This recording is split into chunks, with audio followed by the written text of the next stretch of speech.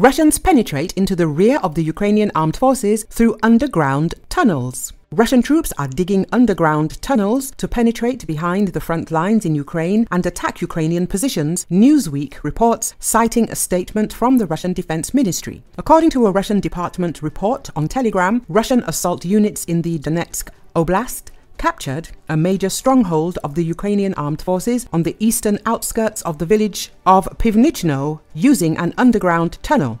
The detachment's servicemen secretly cleared and used a tunnel more than 3 kilometers long along the Seversky Donets Canal and reached the rear of the well-fortified stronghold with permanent firing points and underground shelters, the Defense Ministry said in a statement. After this, the Russians established a supply of ammunition, weapons and food for the assault troops through the tunnel. As noted by the Russian Defense Ministry, Russian troops using the element of surprise completely captured the stronghold, forcing the enemy to surrender or leave their positions and retreat.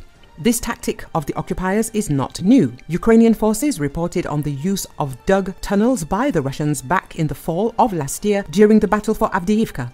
They dig them in close proximity to our positions. Firstly, this helps with camouflage. Secondly, they can suddenly appear near our positions, the Ukrainian Armed Forces stated at the time. As for the Russians' tactics, our war is often compared to World War I. On the Avdiivka front, the Russians have started using the tactic of digging tunnels. Anton Gotsukon, spokesperson for the Marko Bezruchko 110th Separate Mechanized Brigade, said on national television in October 2023, "They're digging them close to our positions. First, this aids with concealment. Secondly, they can then unexpectedly emerge close to our positions," said Kotsukon. Our defense officers have also spotted the Russians using robotic vehicles that serve as remote-controlled vehicles. They're used to deliver ammunition. These are some sort of special vehicles. They're quite big and they can carry a decent load, the spokesperson added. Hurricane Beryl strengthened to Category 5 status after it ripped doors, windows and roofs off homes across the Barbados, southeastern Caribbean with devastating winds and storm surge fueled by the Atlantic's record warmth. This hurricane brought devastation to the Windward Islands, where at least one person is dead. Its intensity also marks just the second time an Atlantic hurricane has reached Category 5 status in July after Emily did so on July 17, 2005, according to the National Hurricane Center.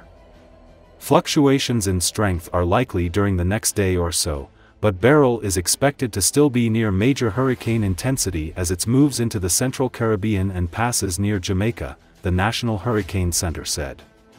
Beryl made landfall on the island of Kharkiv in Grenada as the earliest Category 4 storm in the Atlantic. Then the National Hurricane Center in Miami said its winds had increased to Category 5 strength.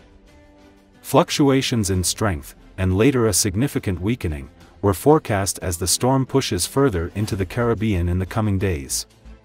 In Grenada, about 95% of the island has lost power due to Hurricane Beryl, Neela Etienne, press secretary for the Office of the Prime Minister, told CNN.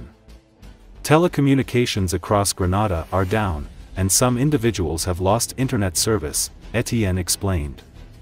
All schools and business are closed, including the airport, the secretary said, adding only hospitals and the National Police Force are currently operational.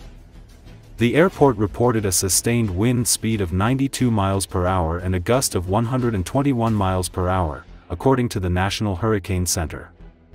Beryl's arrival marks an exceptionally early start to the Atlantic hurricane season.